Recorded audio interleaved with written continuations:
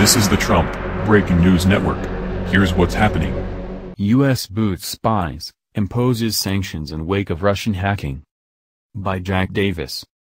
Having concluded that Russia ordered cyber attacks on American political targets, the Obama administration on Thursday announced that it has slapped Russia with a package of sanctions. The United States is also deporting 35 Russian intelligence operatives, the New York Times reported. Although Russian President Vladimir Putin is not among those named in the sanctions, these data theft and disclosure activities could only have been directed by the highest levels of the Russian government, President Barack Obama said in a statement announcing the sanctions. Obama, who is in Hawaii on vacation, expanded an executive order issued in April 2015 as a way to take action against Russia before he leaves office next month. The order gives the president authority to issue travel bans and asset freezes on those who tamper with, alter, or cause a misappropriation of information, with a purpose or effect of interfering with or undermining election processes or institutions, the Times reported.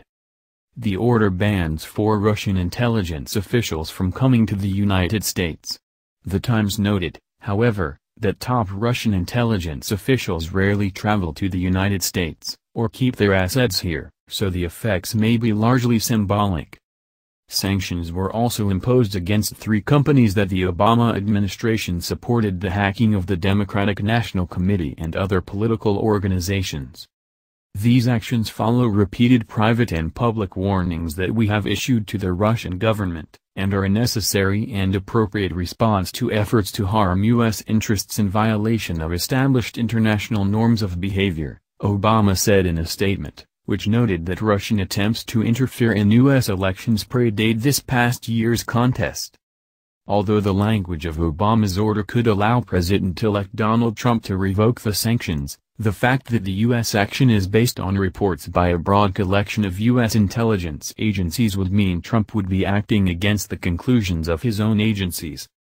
Trump has said in the past he is not convinced that Russia hacked into political organizations, and has rejected the conclusion offered by some agencies that Russian agencies worked on his behalf. Asked on Wednesday night about action against Russia, Trump replied, "I think we ought to get on with our lives. I think that computers have complicated lives very greatly.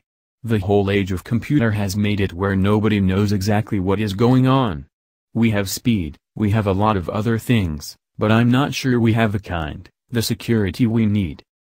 Obama said his administration will be providing a report to Congress in the coming days about Russia's efforts to interfere in our election, as well as malicious cyber activity related to our election cycle and previous elections.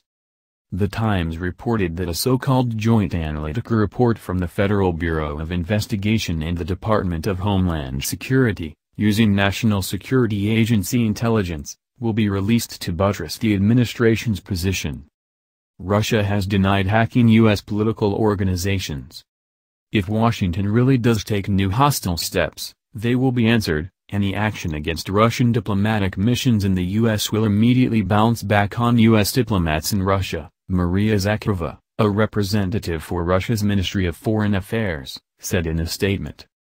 She added, "Frankly, we are tired about the lies about Russian hackers. It's misinformation by Obama administration aimed at providing an excuse for its own failure. What do you think? Scroll down to comment below."